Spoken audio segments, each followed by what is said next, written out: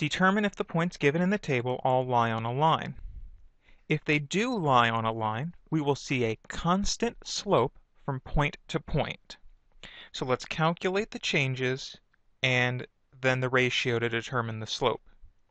Here we have an increase of 4 in x, an increase of 2 in x, and an increase of 10 in x.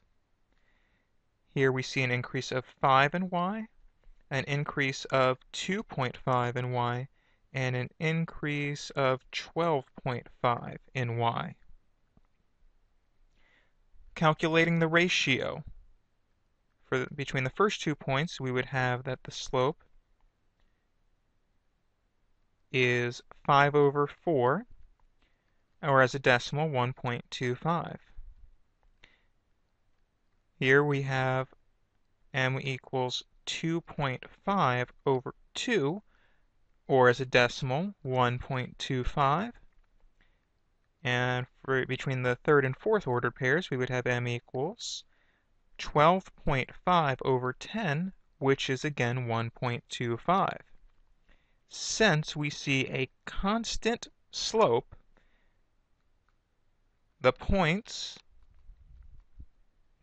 all lie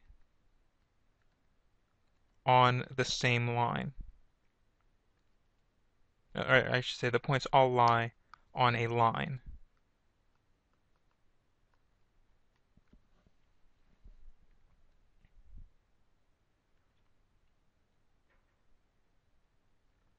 Let's consider another example.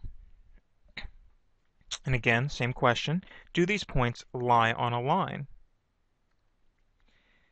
Alright, so from -3 to 2, that's a change of 5. From 2 to 4, that's a change of 2. And from 4 to 8, that's a change of 4. From 5.4 to 3.4, that's a decrease of 2. From 3.4 to 2.8, that's a decrease of 0.6. And from 2.8 to 1, that's a decrease of 1.8.